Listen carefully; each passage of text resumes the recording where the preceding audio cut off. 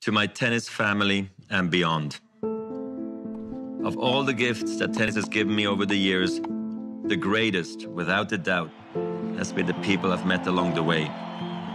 My friends, my competitors, and most of all, the fans who give the sport its life. The crowd on their feet to acknowledge the accomplishments of this man. I am 41 years old.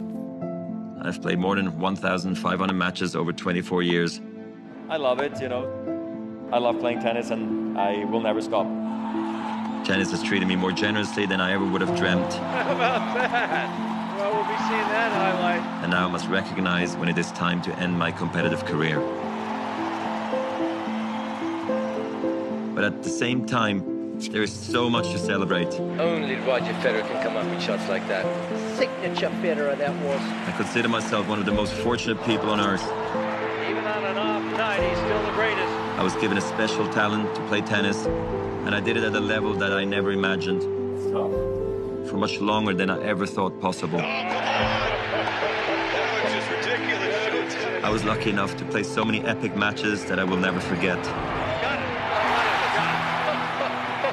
That is an unbelievable shot. Oh, stop it! We pushed each other, and together we took tennis to new levels. I feel extremely grateful. I have laughed and cried, felt joy and pain, and most of all, I have felt incredibly alive. Roger Federer has his 5th consecutive U.S. Open. When my love of tennis started, I was a ball kid in my hometown of Basel. I used to watch the players with a sense of wonder. They were like giants to me, and I began to dream. I was on my way to the most amazing journey that has led to this day.